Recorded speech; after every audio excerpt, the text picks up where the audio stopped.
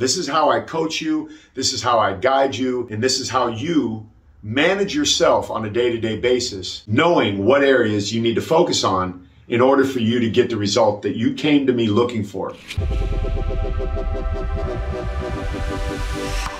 If you have been involved with me for any length of time, you have heard me talk about my 5 lifestyle principles more than you probably want to hear. And the reason I talk about them so frequently is that is the cornerstone, that is the foundation of what Clark Bartram Systems is all about. Because I've learned a lot over the years, especially when men come to me after trying something in the past that probably wasn't sustainable, because the truth is, if someone came to me, that means what they were doing in the past wasn't working. And I typically get men later in life, after the age of 50, after you've worked your whole life, you've achieved success, but the one thing that you've not been able to really get yet is the body of your dreams, the body that you played in college with or high school or what you see on Instagram. I try and give you some perspective as to why, focusing on abs isn't the right way to go, but really managing these 5 principles is the single most important factor in achieving the result that you came here looking for. So what I'm going to do in the following videos is I'm going to break down each one of those 5 principles: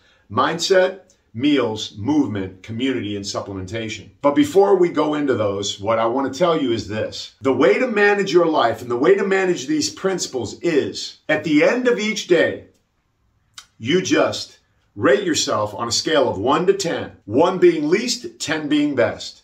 Your number is 7. If you are at a 7 in mindset, meals, movement, community, and supplementation, you will have success.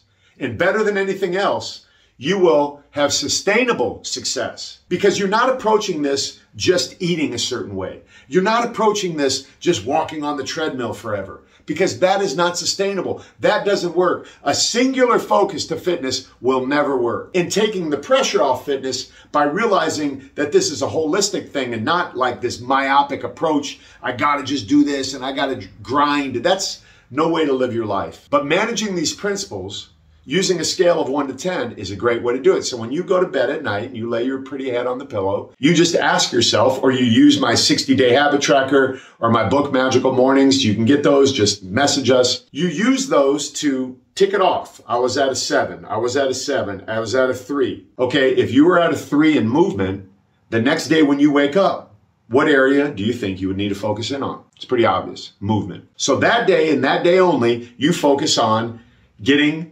that up to a 7. And once you get it up to a 7 and you're maintaining everything at a 7, you're going to have success. Sustainable success. That's what you want. That's what we should go for.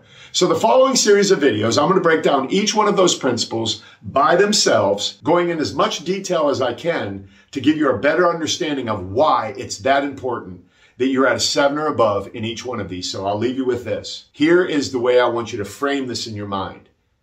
1 day at a time, 7s and above. Don't worry about 6 weeks, 12 weeks down the road. Don't worry about anything but the day you're living in. And you want to be at a 7 or above in each one of those 5. So here we go.